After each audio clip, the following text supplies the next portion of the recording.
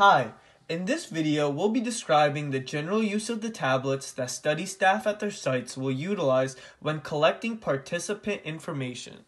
When you first receive your tablet, it's going to come in a box like this and it'll have a mark indicating RU, TB unit number, whatever.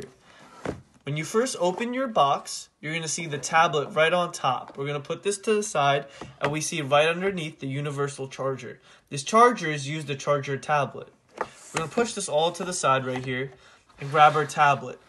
On the right side, you're going to see an array of buttons. At the top right is the power button. When you first receive your tablet, it'll be off. So just press down on the power button and your tablet will turn on. However, our tablet's already on, so I'm just going to give it a slight tap and it's going to take me to the front screen. You're going to slide up and you'll be prompted to enter a password. The password for your tablet will be found in the SOP database. So I'm just going to go ahead and log in real quick.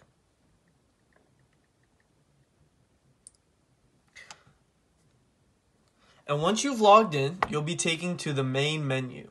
At the main menu, you'll see three different icons: Manager, the NJMS RedCap web app, and the RedCap app. First, we're going to go through our manager. And when you click your manager first, it's going to bring up an array of Wi-Fi connections that you can connect to. And whichever Wi-Fi you select, you'll be prompted to enter a password to connect to your Wi-Fi. If you see here, the third button all the way to the right side, we're going to click that. It's going to take us to our settings. Here you can see you have language settings that you can adjust. So I'll click language settings. And right here, you can add your languages to the list below. The language at the top of the list will be used by default. So right now I have English, United States. If an app doesn't support the language, the next language in the list will be used instead. So here, if I wanted to add another language, since I already have English selected, I would just hit add language. I would go down, suggested Espanol. Set Espanol as default language. I'm not going to set it as the default. I'm just going to keep my current, but I'm going to add that language anyways. And I'll have Espanol selected, Spanish selected as my second language. If I want to go into further settings, I can hit this arrow right here. And it'll take me to language and input. So again, you can change your languages here. I can change my on-screen keyboard. I can have a physical keyboard connected to my tablet, which you probably won't do. There's autofill service, text-to-speech, and pointer speed. However, if you click this arrow button one more time, you'll be taken to general management where you can adjust your language and input, your date and time, select your time zone, automatic date and time. The tablet will adjust to the time zone. You can reset your tablet, which you can factory reset it when you first receive it, but you probably don't want to do it afterwards just because you already have this settings that you want accustomed to your site saved, so you don't want to get rid of those. We're going to hit that arrow again, and it's going to take us to the actual settings. Here, we can go through certain settings like connections. We can, again, connect to Wi-Fi. We can connect through Bluetooth. We can put our tablet on airplane mode, and we can also check our data usage.